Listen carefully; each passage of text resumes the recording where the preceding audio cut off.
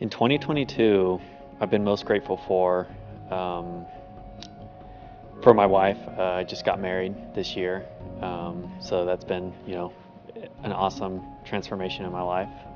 Graduating high school and then getting through BMT and joining the military like I've wanted to for the past few years. What am I most grateful for? Probably just good health. That's all I can ask for, really. With all the blessings that I've had leading up to this, I'd say just being able to become a firefighter and achieve one of my goals that I set for myself. I've also been really grateful for